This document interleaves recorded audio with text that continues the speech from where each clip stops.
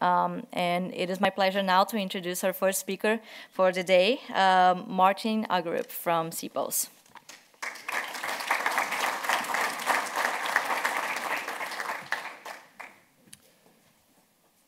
So, I speak into this, yes. I'll be speaking about statistics. And in order to understand statistics, you first need to understand the meaning of life. So let's talk about that for a little bit.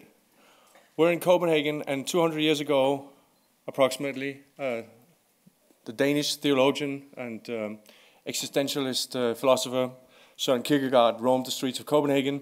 And one of the quotes that he's famous for is this one: "Life can only be understood backwards, but it must be lived forward."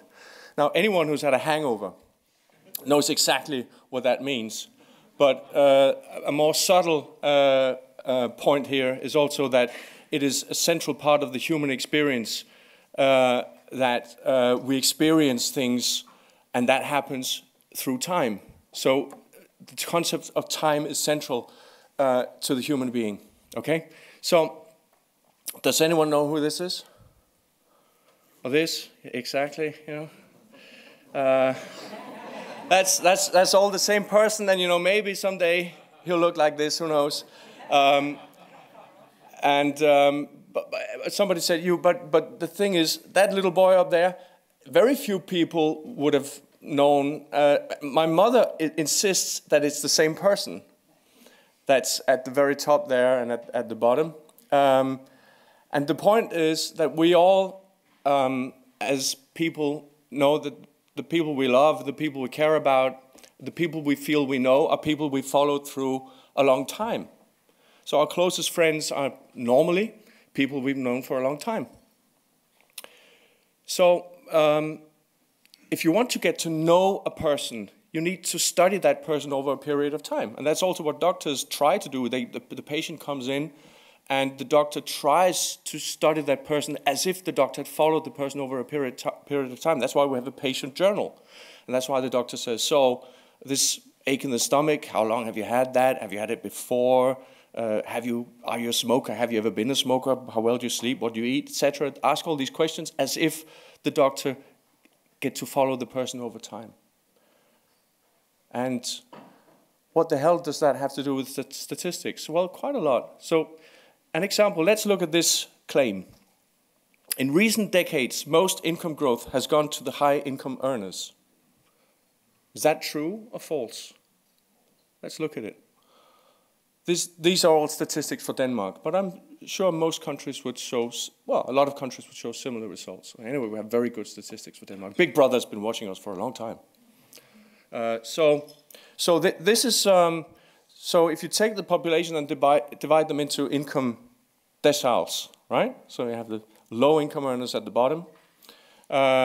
You can see that over the period, the long period from 87 till now, that's pretty much true. The low income earners have had the lowest growth, or the lowest deciles have had the lowest growth in income. And if you look at a more recent period, it's even more the case, and it gets even worse if you look at the last 10 years. Disastrous income growth for the low percentiles. Okay? So, QED, right. Except, who the hell is an income decile? I've never met such a person. So what are we talking about here? What we've been talking about until now is we've been looking at one group of people in, say, 2004 and comparing them to a different group of people in 2015. Because people don't stay permanently in an income decile. That's what life is about. Things change. We get more experienced, we get a new job, things happen. And that's why it's interesting to follow people as if they were our friends, to get to understand a little bit about how they're doing. That's what statistics should be about. So let's instead look at the annual growth in disposable income of actual people. People who in the first year happen to be in a given income decile. What happens then? Then you get the exact opposite result. So the people who happen to be in the low income decile in the first year that we're looking at have had the highest income growth. It's not surprising because they want to achieve income growth. Maybe they had little experience in the first year. That's why they had low income. But it's not a subtle point. It's very, very important to understand this and to look at it this way instead of the static way. So you could argue and say, well, isn't it just because a lot of them were students, and obviously students do well? Well, if you take out students, we get the same story, a little bit different results, not as higher growth, but same story. The highest income growth comes to low-income earners.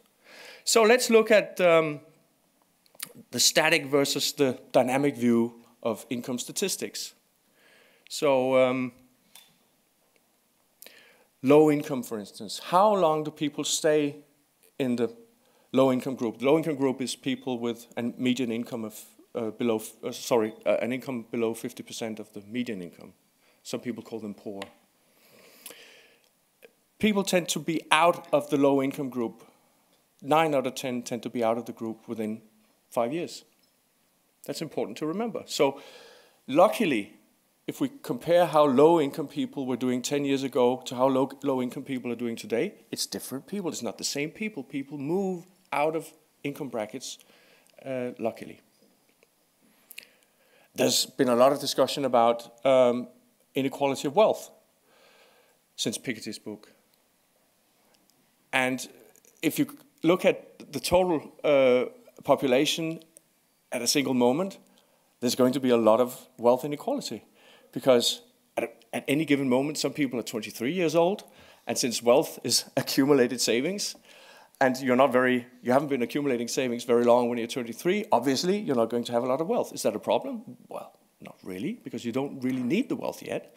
You'll need it when you get old to pay for your pension.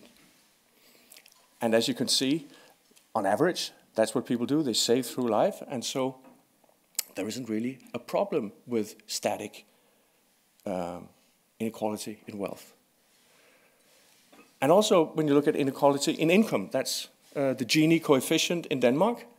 If you take a static view, it's 28.9, very precise figure.